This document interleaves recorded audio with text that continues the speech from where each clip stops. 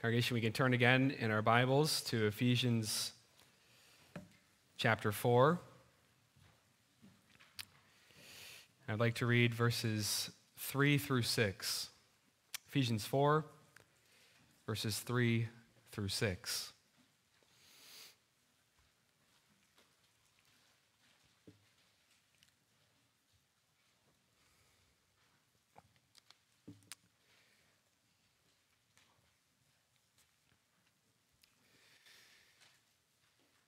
Chapters 1, 2, and 3, Paul has recounted what Christ has done.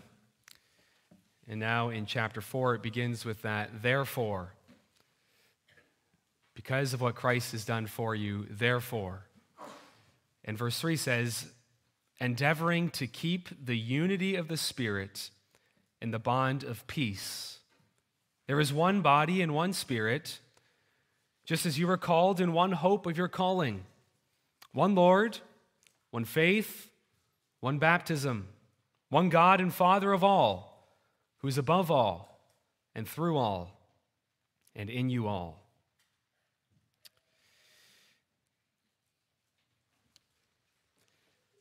Masks, lockdowns, vaccines. Those have been Satan's surprising weapons that he has used to try and create fractures and blow up the church over the past year and a half. Those weapons on the surface don't seem like much. What is a mask? What is a lockdown? What's a vaccine? And yet, at different points and in different places, it seems that his strategy has been effective. As we look around the church in general, we can see a lot of rubble. It looks something like an air raid has occurred and bombs have been dropped on the church, and there's lots of damage. And the dust clouds are still rising as this battle continues. And we're unsure of when the next barrage might come. We know that it hasn't been pretty for the church. And yet, amazingly, through this whole season, week after week, we have confessed, I believe in the communion of the saints. And saying that, we are saying, I believe in the fellowship of the family of God. I believe in the tight bond of believers. I believe in the communion of the saints. And with all of these attacks on the church, maybe you're wondering, are these just words? Or is this reality? Is there really such a thing as the communion of the saints?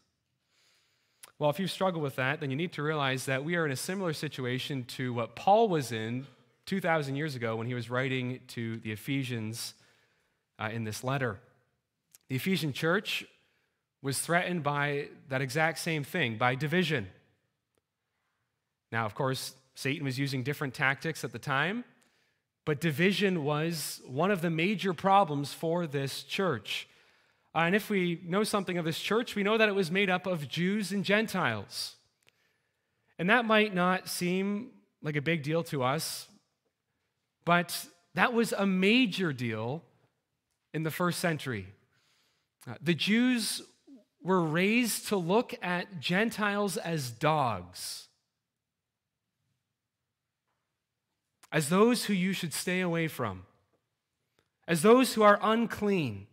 And so in Ephesians 2, verse 15, as Paul is dealing with the Jews and the Gentiles in this one church, Ephesians 2:15, Paul says, he speaks of the enmity or the hostility that naturally at this time existed between Jews and Gentiles.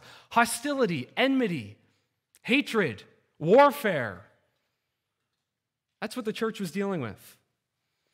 That was the tense situation at this time. And in chapters 2, verses 11 to 22, Paul has been laboring to tell them what Christ has done to bring about peace. Christ has torn down that wall of separation, he has said, between Jew and Gentile. Christ alone has brought truth and reconciliation. And yet, if you were to look at this church as Paul, the pastor, was, he wouldn't see peace, and he didn't see unity. Now, our chapter that we read just beyond what we read, chapter 4, verse 17, notice what Paul says. This I say, therefore, and testify in the Lord, that you should no longer walk as the rest of the Gentiles walk. Don't do that anymore. So Paul is saying, up till now, you've been walking like the rest of the Gentiles, like the rest of the world has been walking. Paul's looking at the church, and he says they look just like the world. There's no difference. What Christ has done in chapter 2 hasn't made a difference in their life. The peace that Christ has won for them isn't being enjoyed. And then he details what's going on in the verses that follow, especially, you see verse 25, how this manifests itself. He says, put away lying. Lying was happening. Put away lying, for we are members of one another. Verse 26, don't let the sun go down on your wrath. Paul wouldn't need to say that if there wasn't unresolved anger in the church, that people were festering over and allowing to continue. In verse 31 really summarizes the situation. Let all bitterness, wrath, anger, clamor, and evil speaking be put away from you with all malice. And so you see the hostility that Christ came to deal with in chapter 2 is obviously still evident in this church. There's bitterness, there's wrath, there's anger, there's clamor, there's evil speaking, there's malice, there's tearing down, there's destruction. And Paul is saying, because of what Christ has done, put it away. This is all the dirty laundry that's presently lying around in the church in Ephesus, and he says it needs to be cleaned up.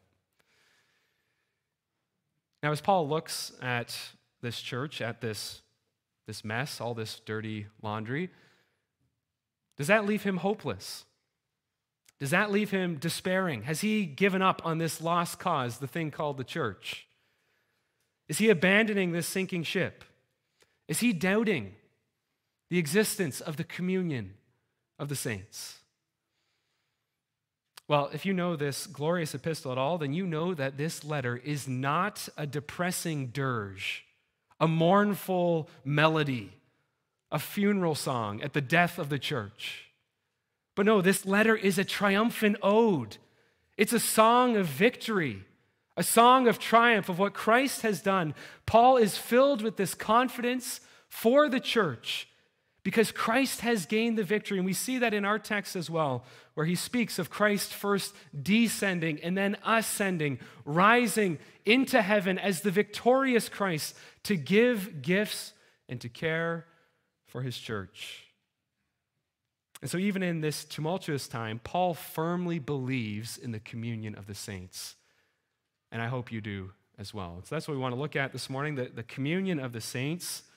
First, the unity of the saints, and then second, the diversity of the saints. The communion of the saints, first of all, the unity of the saints.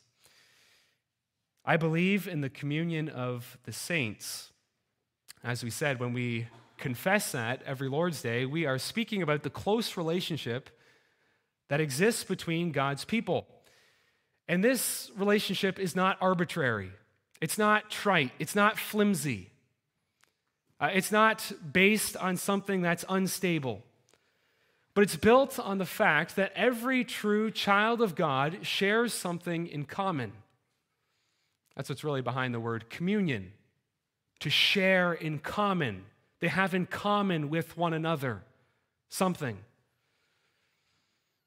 They're equally partakers of something. They're united by all having the same thing. And what is that thing? Well, that's where we want to begin. The basis. What's the basis of this unity? What is that thing that we share in common? And if you listen to our catechism, it beautifully tells us what that is.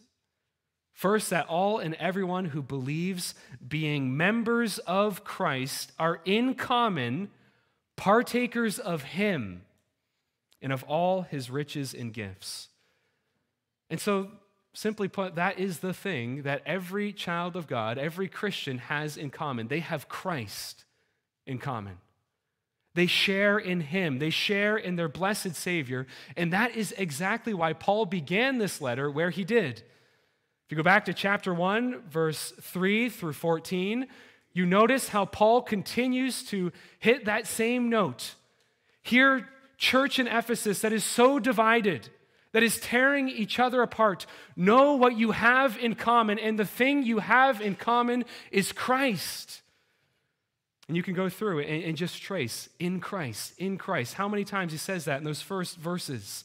Paul is presenting this to their mind at the get-go, at the start. Know what you have in common. And so he says in verse 3 of chapter 1, "Blessed be the God and Father of our Lord Jesus Christ, who has blessed us with every spiritual blessing in the heavenly places in Christ." And so that's the major thing that makes a Christian a Christian. It's his relationship or her relationship to Jesus Christ. They are in Christ. They are united to Christ. Christ is their head, and they are a part of Christ's body. And so they're inseparable from Christ. This is the one thing that unites Christians together, but also separates Christians from this world. This world, if you boil it all down and peel it all back, this is the fundamental difference. This world is in Adam.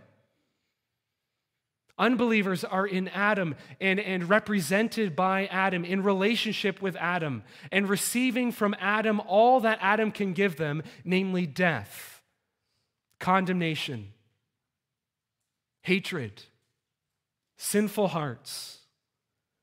And yet the difference then with the Christian is that they are in Christ, represented by Christ, receiving from Christ all that he can give and all of his blessings. And notice that's what Paul says. The Father has blessed us with every spiritual blessing in Christ. And so he wants us to begin by thinking about these amazing blessings that come through Christ. And so as we think about the church and as we think about the communion of the saints, the point we're making here is that we must begin with Christ. We must begin by marveling again at what we have, what we share in Christ. And Paul has traced that in those first verses of Ephesians. He speaks of redemption. He speaks of forgiveness of sins, reconciliation, that peace with God, that sanctification of the Spirit's work in us, the hope of glorification and eternal life. These are the rich gifts that the church has in common. They share in the person of Christ, and they share in the blessings that Christ has won for them. And so just think of that. What a foundation, what a basis for unity.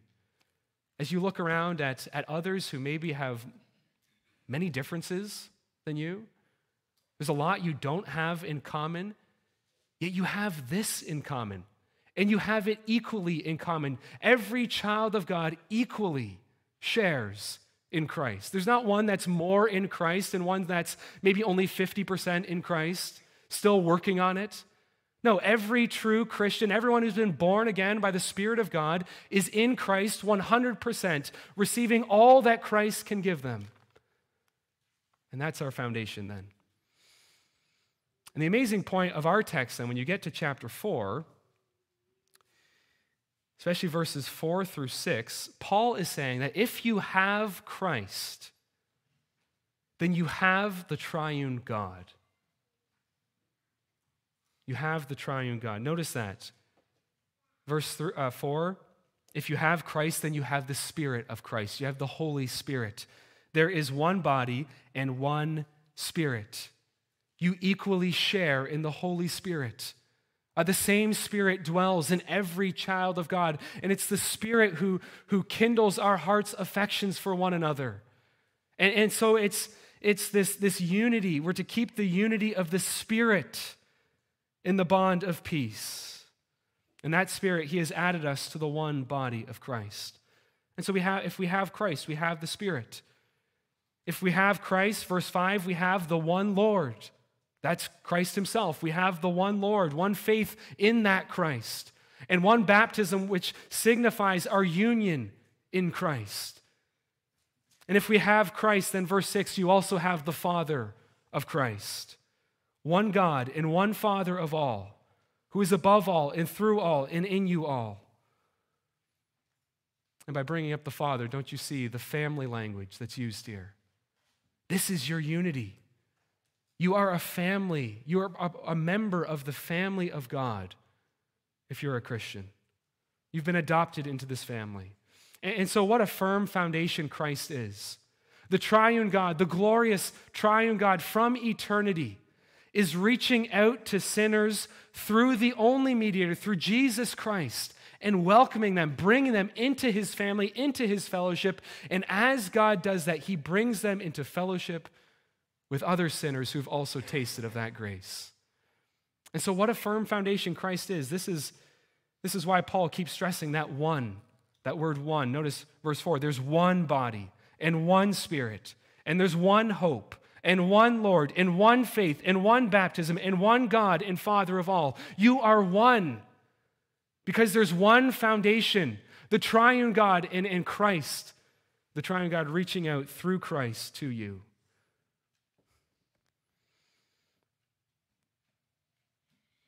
And so when I confess to believe in the communion of the saints, what am I doing?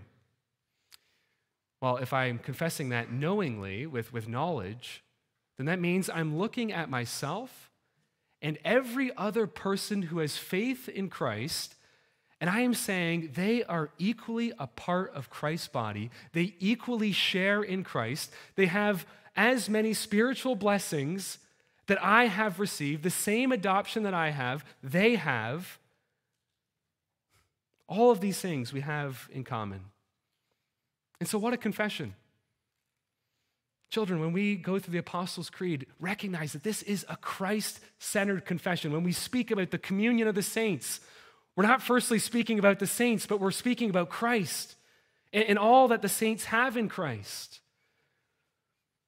And so can you make this your confession? Can you say this in truth? Can you make this Christ-centered confession? Do you share in Christ?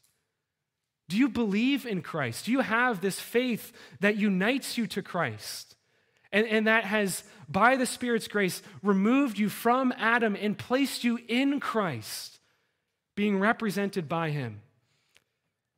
Have you seen your own spiritual poverty and reached out that empty hand like a beggar to Christ, saying, have mercy on me, like blind Bartimaeus, Jesus, Son of David, have mercy on me? If that's what you're doing today, then you will hear the same response that Bartimaeus heard. Take heart. He's calling you. He's welcoming you. He's calling you to himself. He's calling you so that he might give his love to you. Well, here's the point we've been making. We cannot think, as we've said, about the communion of the saints without first thinking of Christ. He is the basis of our unity. And flowing from that, then, comes a call. Comes the call that we find in our text, verse 3. Endeavor to keep the unity of the Spirit.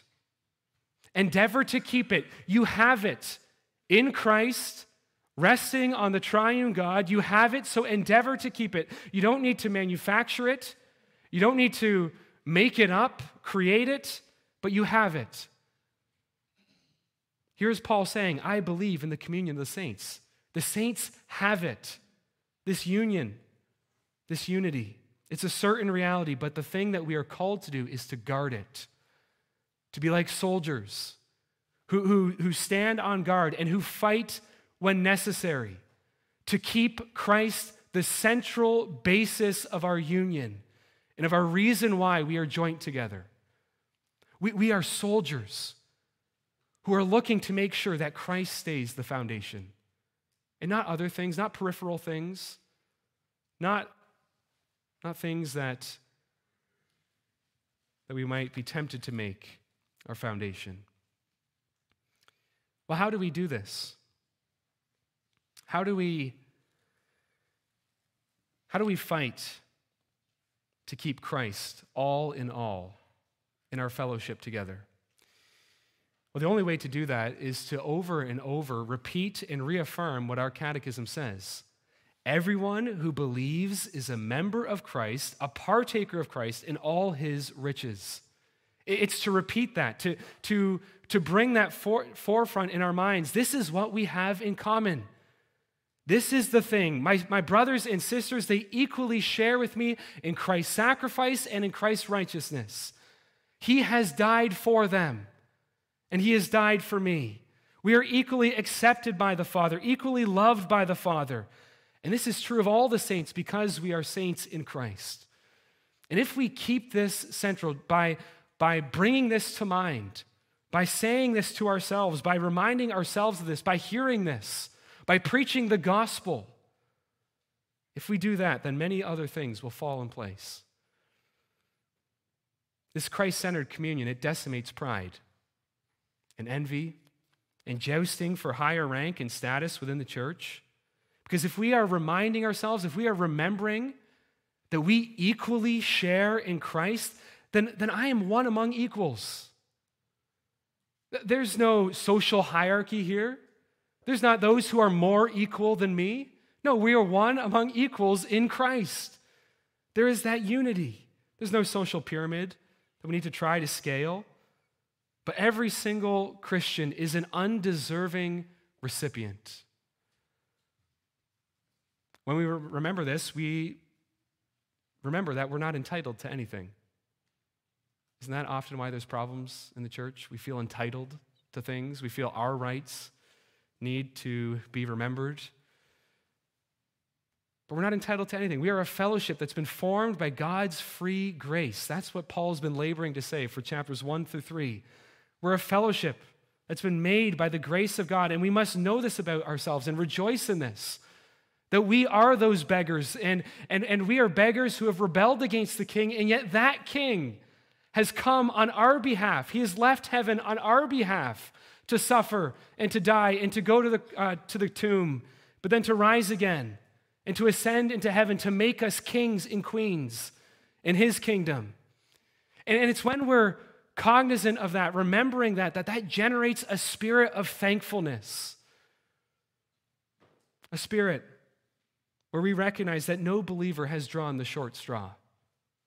No, all of us have received far more than we have ever deserved. And so we don't need to compete against our brothers or sisters because we all have won in Christ. And it's only when we remember what we have in Christ that we can begin to do what Paul says in verse 1, to walk worthy of the calling with which you were called, with all lowliness and gentleness, with long-suffering, bearing with one another in love. And so you see what we're saying. When we are reminding ourselves of the grace that we have received in Christ, then these things that Paul calls us to here in the beginning of the chapter, they will much more easily flow. When we're remembering that Christ is everything, it's much more easy to walk humbly, to walk in lowliness. Christ, he became a servant. He humbled himself. And so how can I go about propping myself up and pretending that I'm enjoying Christ-centered communion? Or gentleness, Christ the gentle Savior. Christ the one who deals tenderly with his people. Christ the one who calls his weak people, his believers who struggle to know themselves as in Christ. He calls them and he reaches out to them through the preaching, through the sacraments to strengthen their faith. That is the Christ we follow and we're to imitate. With all long suffering, how patient has God been with us this past week? Just think of the past 7 days. The patience of God to deal with us as we naturally doubt him, our Father who has eternally loved us. When we remind ourselves what we have in Christ, then this patience, that fruit of patience can be born. And we can bear with one another in love. Well, this is where we must begin. We must begin by reminding ourselves about what we have in Christ. And we can't do that enough. We cannot do that enough. This is how we live daily life. I remind myself who I have or what I am in Christ and all that I have in him. And it's only after doing that that I can then busy myself in serving the body of Christ. And that's what we want to look at in our second point, the diversity of the saints.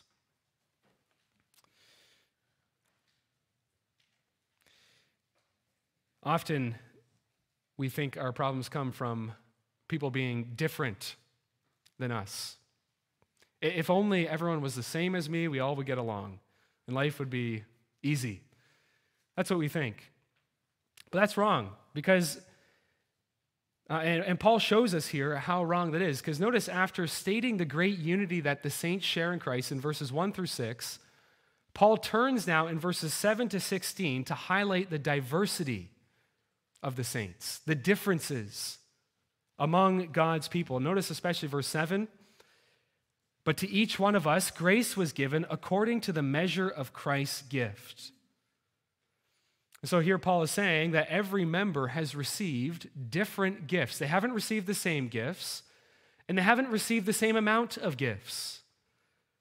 But to each one of us, grace was given, particular grace, particular gifts were given according to the measure of Christ's gift. Christ was the one delegating who would get what gift and how much they would get. And so there is a beautiful diversity of flowers in God's garden. And the first thing we want to look at is the source of this diversity. That diversity is not a problem. It's not a bad thing. We don't want everyone to look the same because Christ is the source of this diversity. To each one of us, grace was given according to the measure of Christ's gift. We are not the source of our differing strengths and gifts.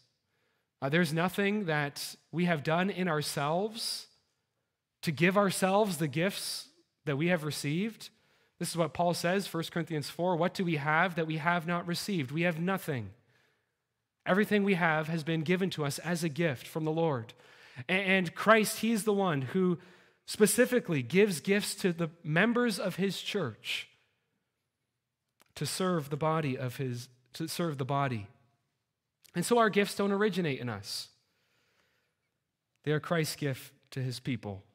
And here's the point that we want to make. That Christ is the source of these differing gifts and of this diversity. That means that Christ, he doesn't want uniformity. Christ doesn't make clones. Christ doesn't want replicas, but he intentionally makes his people different. Intentionally, on purpose.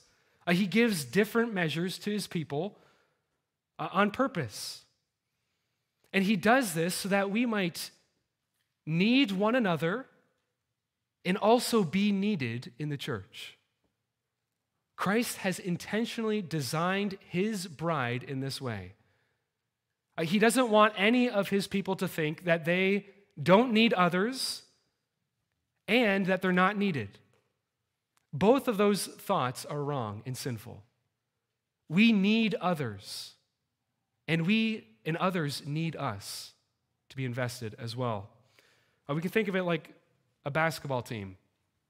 If the whole team was made up of 7-foot centers driving the net, there would be a problem. That team wouldn't win.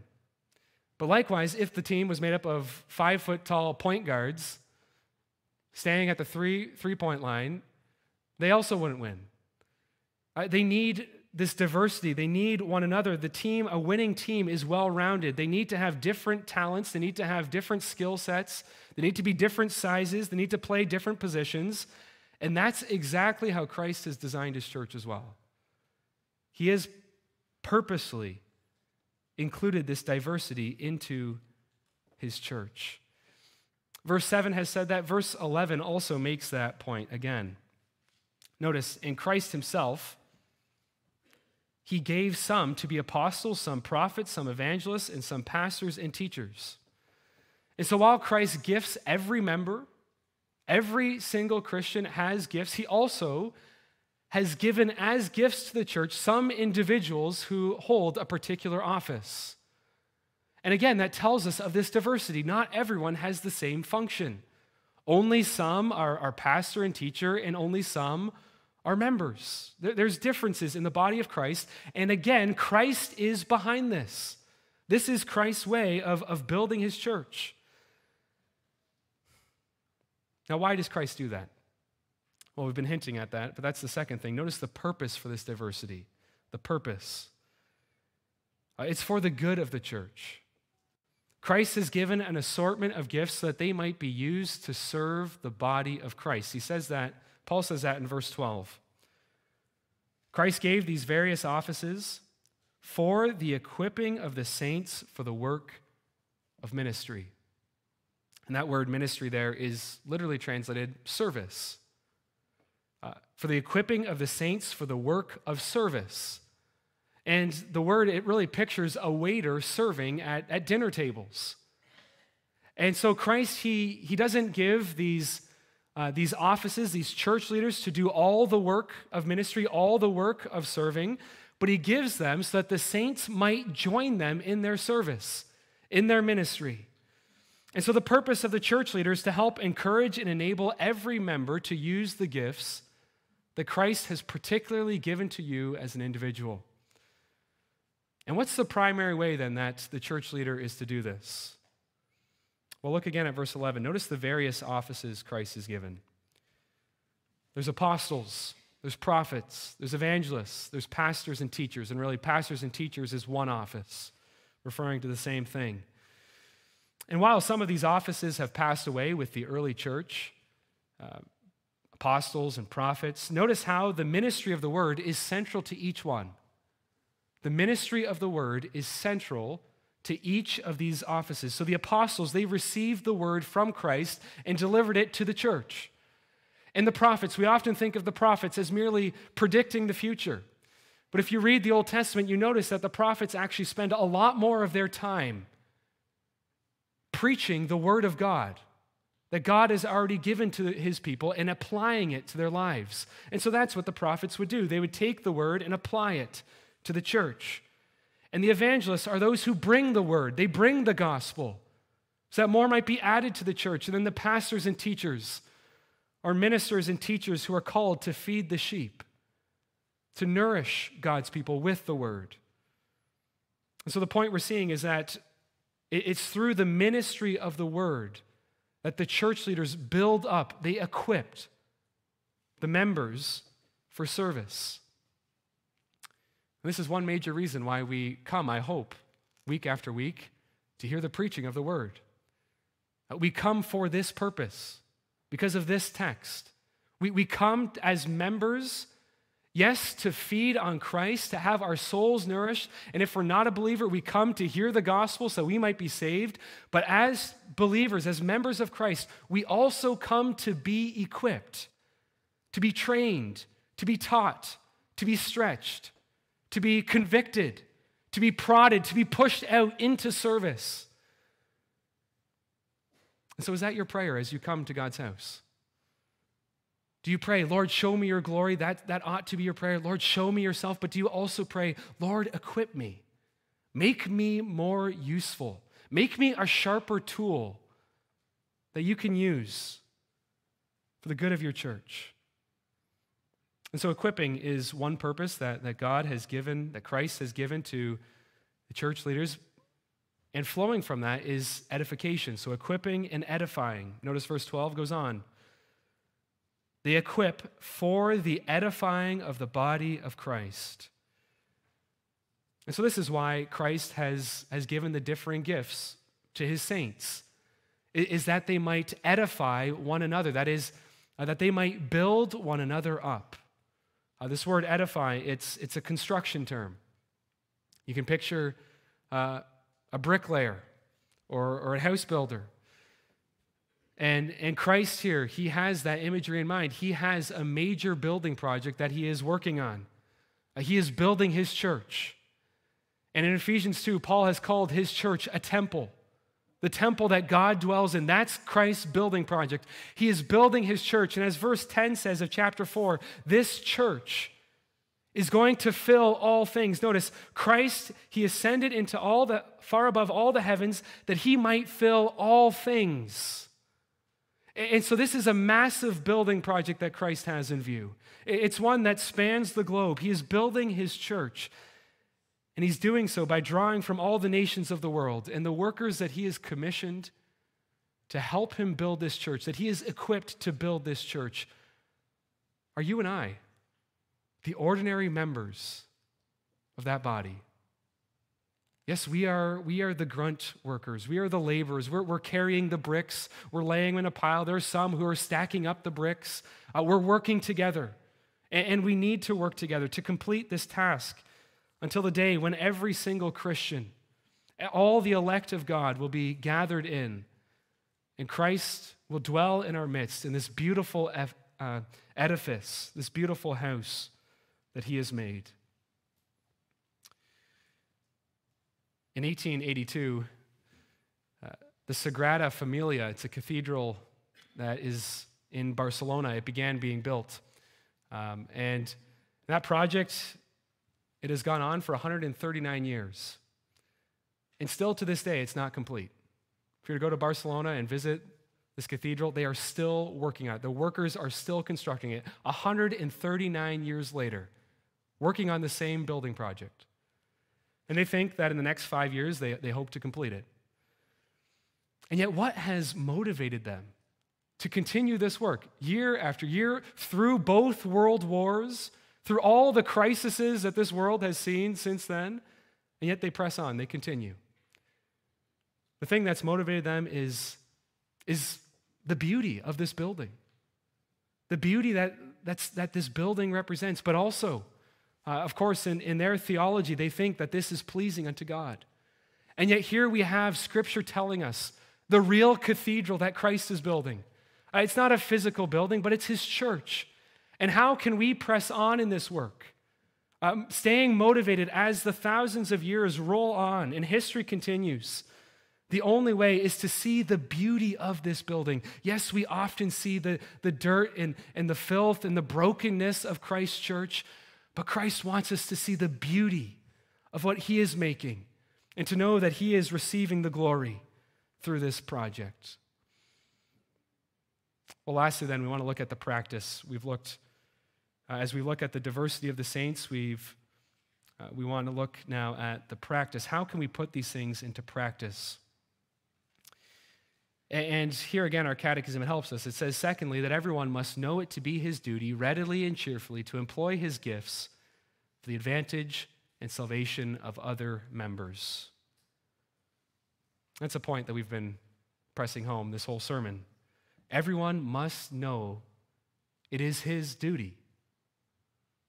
It's not an option, but Christ has said it is our duty to readily and cheerfully employ our gifts to build this beautiful church of God. And so every believer, not some, not 20% of the people doing 80% of the work as most societies function, but everyone. It's their duty to employ their gifts. Notice that. Not to wish they had other gifts, not to be envious of others, wishing that Christ had given them something different, not squandering their gifts, not burying their talents, but employing them, using them, stewarding them. And that word stewarding is helpful because at various seasons in our lives, we'll be more or less busy in church-related activities. If we're a steward, we're thinking about longevity. How can I be useful on the long term? And there may be seasons when life is so busy or when God has put a certain providence on your path that you cannot give more than you are currently giving. And for the need to steward your own health, you may need to pull back with that long-term view and focus. I want to serve the church for years to come, Lord willing. And so I know when I'm burning out. And yet, on the other hand, we must be stewarding these gifts, the call is to employ these gifts. We're to put them to use, not for ourselves, but for Christ as we seek to serve others. And that's the primary call. Then, are we using our gifts for the good of the church, or are they just being used on ourselves? Maybe you're wondering practically what your gifts are. That can be something we struggle with. And if that is your struggle, then I encourage you to pray, first of all, not so much, you can pray, Lord, show me what my gifting is, but pray more for a serving heart. Lord, give me a serving heart. Because as you pray for a serving heart, and as you have that heart that is inclined to service, then when opportunities come, you will see them and you'll take them. And it's normally in as you are working there in that setting, serving others, that your gifts become evident. It's hard to see the basketball player's talent when he's sitting on the sidelines. But when he goes onto the court, you start to see, wow, this is what he's capable of. And no, he shouldn't be the point guard. We see his gifts, but he shouldn't be in that position. And so we'll move him around. And the same thing happens in the church. When we busy ourselves in the church, maybe doing something that at first doesn't seem like a fit for us, yet others may see your gifts. You yourself might see your gifts and eventually find that place where you can serve. And maybe also a special note for our older members. You who once gave your energies and were busy serving in the church, and we appreciate you for doing so. And yet now, maybe in recent years, you've been feeling more guilty even. I wish I could do more. And sometimes we hear things like, I wish I could do more, but all I can do now is pray. And when I hear that, I want to say, that's not a small thing you're doing. That is a huge load that you are lifting as you pray for the church, as you are forced maybe to step back from other areas and now to give yourself to pray. That is a major necessary work that is fueling the energy for this building project. And so pray and continue to pray, as we'll also hear this afternoon. Well, let me close by bringing to mind two types of gifts. And I have wedding gifts in mind. I think you know both of these types of wedding gifts. The first is that wedding gift that you receive that you say thank you for, but it sits unopened in its box, and it just moves with you from house to house. You don't unpack it, never used. Are you really thankful for that gift? You might as well donate it so someone else can use it. But then there's another gift. It's that well-worn gift. It's that gift when you go to someone's house and you see the old crock pot that's hardly functioning anymore, and it's been going 30 years strong. A wedding gift that they've received, and it's been feeding the family and others for decades. That's a well-used and well-appreciated gift. What kind of gift do you think Christ wants us to have in terms of what he has given to us? Does he want that closed box or the well-worn crock pot? Well, may we match our confession of believing in the community of the saints by growing up in all things into him who is the head, Christ himself, from whom the whole body, joined and knit together by what every joint supplies, according to the effective working, by which every part does its share, causes growth of the body for the edifying of itself in love. Amen.